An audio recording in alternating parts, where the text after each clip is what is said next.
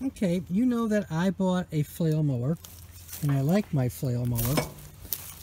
It's Farmer Helper, Asian import, marketed by Betstco.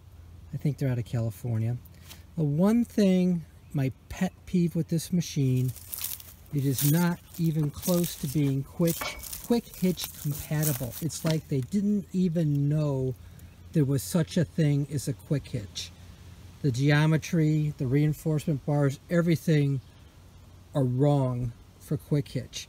Even the positioning of where the pins would be are too low for a quick hitch hook to get underneath, to just slip under and come underneath. And I have wasted too much time trying to get this thing on and off in a hurry. And then a neighbor made something for me.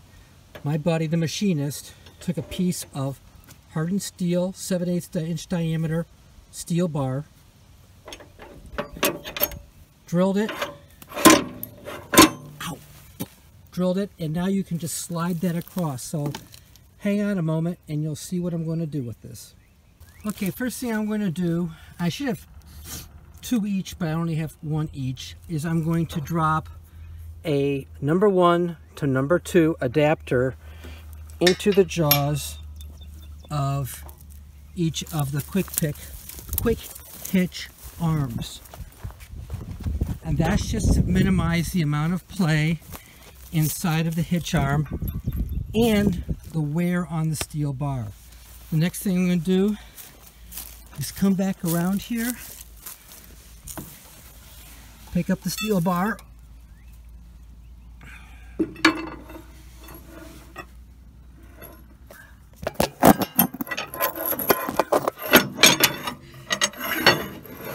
it slides down and it goes down to the next one. I think I knocked the adapter out of the way. Yeah, I did a little bit. Okay. I think you get the point. I need to fire up the tractor to move this in iota. It slides through. I drop a clip in it, and this is done. So much easier than fighting with everything else you've got to do with this thing. So I just encourage you to, one, let Betstco know they need to improve their product. They need to make it, they need to find out that there is in fact a standard for quick hitches. Dimensions from here, the whole 9 yards, there's dimensions for these things. And they need to build their mounts to comply with the standard.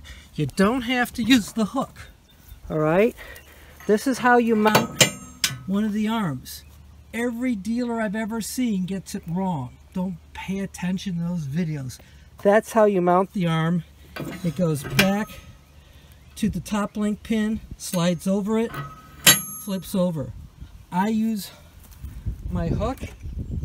Those bolts, they're stupid. I drilled it out in iota. I got 2 trailer pins from Harbor Freight, and I just clip it in. It's easy. So the quick hitch is even faster. So if you're a dealer, pay attention. If you're not a dealer, don't pay attention to your dealer. So there you have it. Just get yourself a big 7/8 inch pin, have them drill it to accept a clip, and clip it on, and then use those adapters, number 1 to number 2, and 2 of them will fit in there, and that will minimize your play and wear and tear.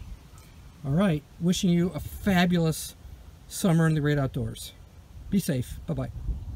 Oh, one last thing. Make sure that you attach the PTO shaft before you put the rod in, because the one end of it will slip under the rod. I had to take the tube out, put the shaft on, and then I just slid the tube through. So no matter what, this makes your quick hitch a quick hitch, even if you have a Betstco. And it might work for other stuff too. All right, thanks. Bye.